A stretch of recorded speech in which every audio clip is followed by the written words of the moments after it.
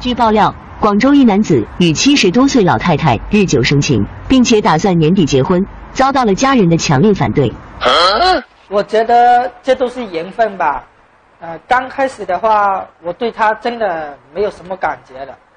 毕竟他的年纪那么大了，爸妈也是很反对的。但是我呢，就是喜欢跟他在一起。我喜欢他的心地善良。那么男子所说的缘分究竟是怎么回事呢？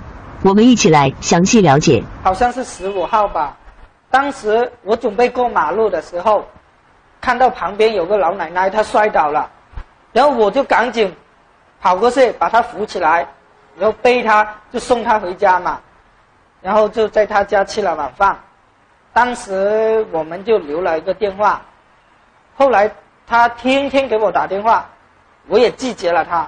那么接下来到底发生了什么，让他们走到了一起呢？我们接着往下看。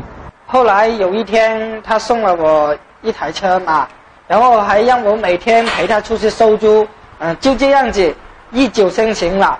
我们还打算年底就结婚了，还给我爸妈在广州也买了这套房，把他们接过来了。